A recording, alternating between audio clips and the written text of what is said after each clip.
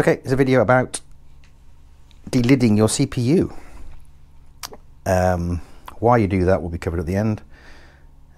This is the stuff that you'll need. First of all, you'll need the processor. This is an i7-8700K 1151. You'll need a product from Thermal Grizzly, which is Conductor Naught. It's ultra high performance liquid metal compound.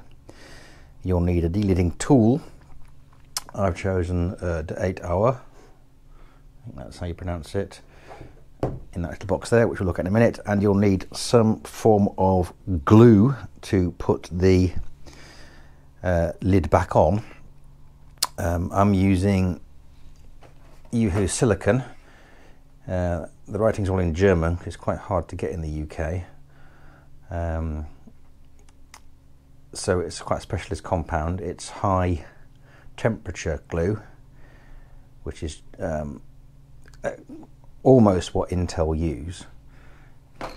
So that's the kind of thing we need. So yeah, let's have a look at what you get in each box.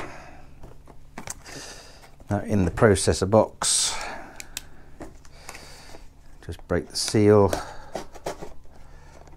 It's a brand new CPU.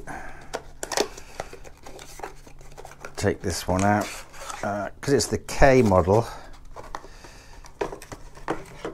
There's a little thing, you get the sticker as well. Because it's the K model, you don't get the heatsink with it. So that's worth remembering when you buy it. But if you're buying a K model, you know that already. So there's the actual processor itself. And in the Conductor Naught bag, we'll just tear that open. And we'll see what we get in here. It's a really sealable bag. So we get, I'm not sure what that is, alcohol pads. So that's obviously for cleaning. You get a big warning. You don't use that on aluminium heat sinks. You get applying it guide. What else do we get? That's that empty. We get two little, they're sort of cotton buddy, but they're not as fibrous as cotton buds. You get a little tiny needle. You get the compound itself. This is quite a small amount in this one. And you get another, a little lid slash, it's not a lid, is it? I think that's another sort of applicator thing. So you get all these little bits in there. So it's quite nice in terms of little bits and bobs. So we move all the packaging out of the way. We'll put that on there. In the delidding tool, you get that. It's a very nice little box. Allen key. And that's all you get in there. Undo that, that comes off. So there's the tool itself.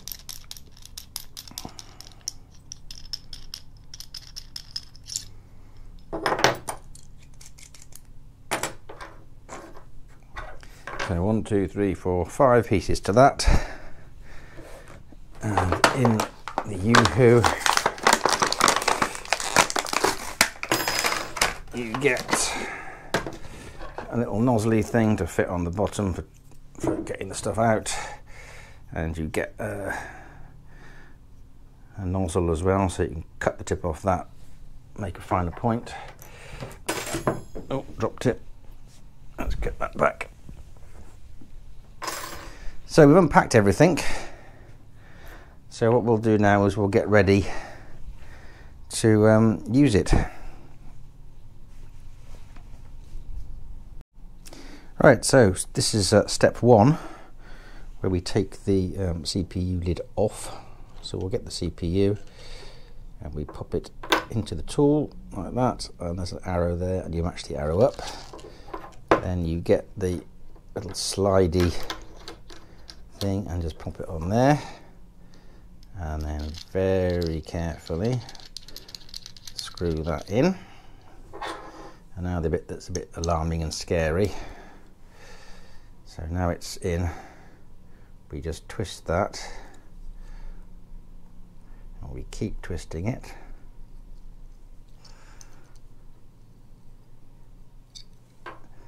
And that's moved. It didn't snap. Sometimes it sort of clicks. So we take that off. And there's the processor. And the lid should just come off like that. And there's the processor. There's the die. And that's the actual processor itself there. And that's its lid. That's quite a weighty thing. So we've taken the lid off. Now the next stage is to get rid of all of the thermal paste that Intel put on and get rid of the glue around the outside. To do that, I'm just going to use a little bit of plastic. If you've got araldite, you can use the plastic spreader, the mixer that comes with it. I wouldn't use a knife for obvious reasons, but something plastic. You can cut up an old credit card. You could use your fingernail if you don't want your fingernails to be clean. With the actual thermal compound that Intel put on the actual die, we'll remember the stuff comes with little pads, but there's also tin cleaner you can get as well. So I'm not going to show that because that's quite tedious. So I'll clean it all off and then we'll do the next stage when it's all clean. Right, the CPU and its lid are clean. A couple of tips. I was planning on using an araldite spreader mixer, but in the end the box the CPU came in was actually quite helpful, so you don't need to find anything particularly special. Just use that and just scrape the glue and from the lid and any residue from the CPU. I use some tin cleaner. As a tip, this is actually citrus based, so essentially it's lemon juice. So you could, I suppose, use lemon juice. That's actually quite old stuff. Any other tips? Yeah, I did it with it in the removal tool so that I didn't damage any of the delicate circuitry on the back of it. But apart from that, it was fairly straightforward. So the next stage is to put some of the liquid metal on, and we don't need very much. So it's got a little nozzly bit, so I'm just going to squeeze a little bit out onto the die.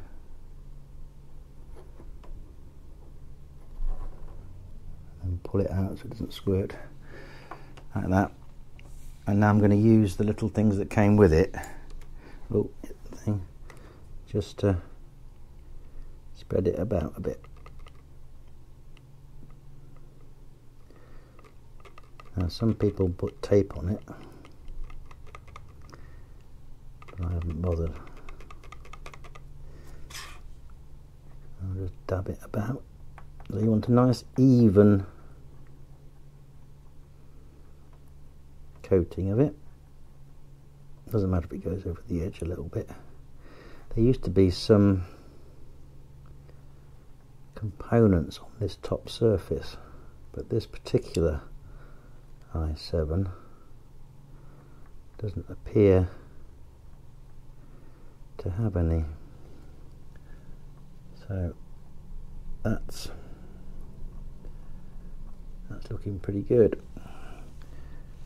So you only need a tiny amount, and what you've got to do is make sure that it's spread about. I think if you use a cotton bud for this, the cotton buds are a bit more absorbent than what they supply with it, so you don't necessarily need to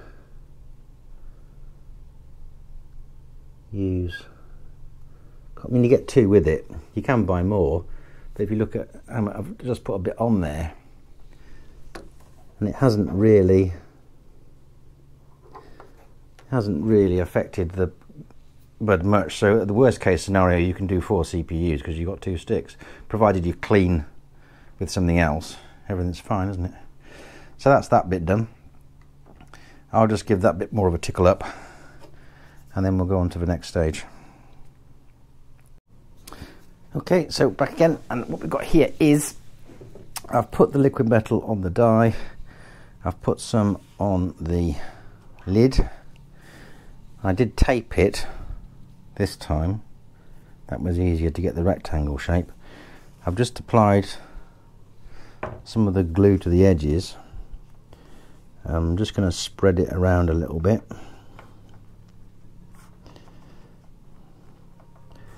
So that it's even. I don't think you need to be particularly careful. I'll get a little bit more.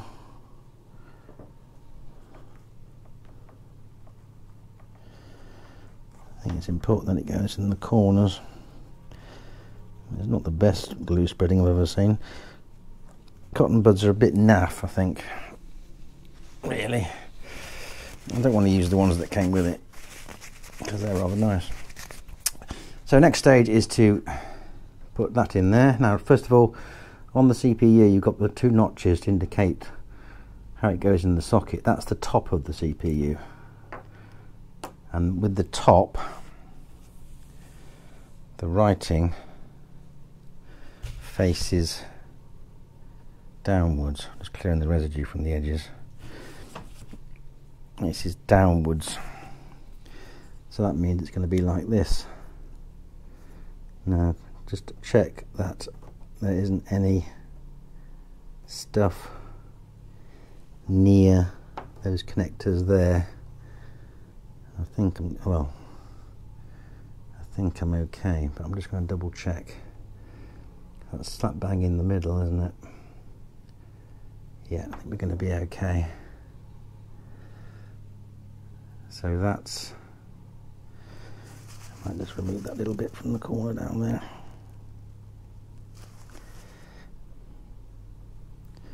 So that's that.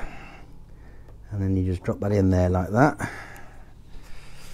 Clean my fingers a bit. And you get the other part of the tool, which is this turny thing here. And then you slide that over. It's on the center of the processor. And then very gently just tighten it up. Doesn't need to be tightened too tightly because you're just holding it on all the glue sets. So it's just finger tight, and that's lined it up. So now I can lift that out and put it on one side and wait while the glue sets. And that essentially is it. So assuming I haven't spread the stuff too thickly, that should be all ready to go once the glue is set. So that's how you do it. It's infinitely easier if you've got all the bits. So if you try and fudge it, it doesn't work.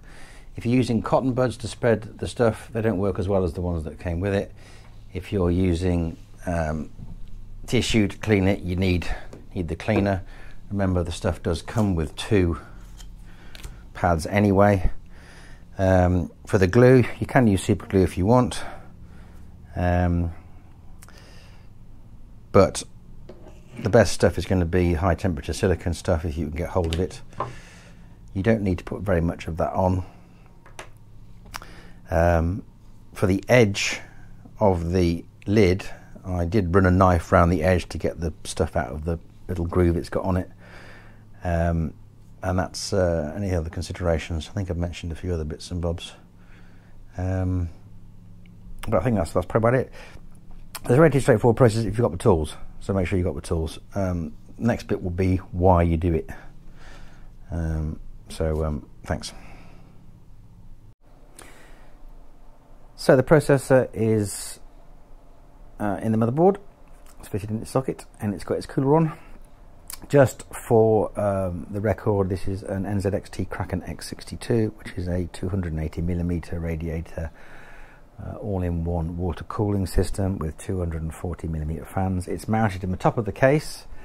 It would have been nicer to have mounted it at the front, but this 450D case doesn't let you really do that, because the highest point in the cooling loop is the pump, and so any air that's in there will automatically end up in the pump and make a massive noise, and the pipes aren't long enough for it to be mounted, so the pipes are at the bottom at the front of the case.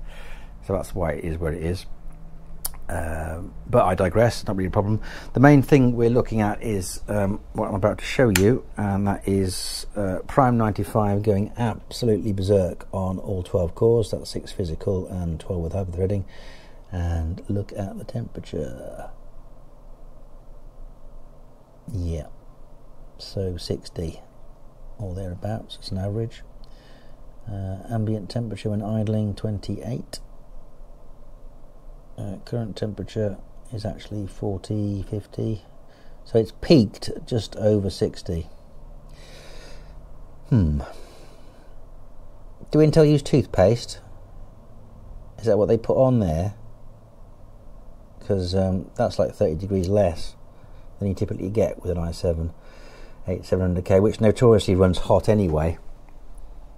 So I'm going to be deleting every single CPU that I get from now on, because that's a massive difference in temperatures. And this has been running for 3 hours, and it's quite a warm day, and yes, it is an open case, and yes, the you might have noticed that the graphics card that's in there isn't exactly the world's most powerful. It's passively called 210. I'll put that in for testing, really. Still, that's worth doing, isn't it? But you need to have the bits, you need to have the right tools. And here's a little secret just to fill you with confidence. The one you saw in the video was the first time I've done it. Yeah.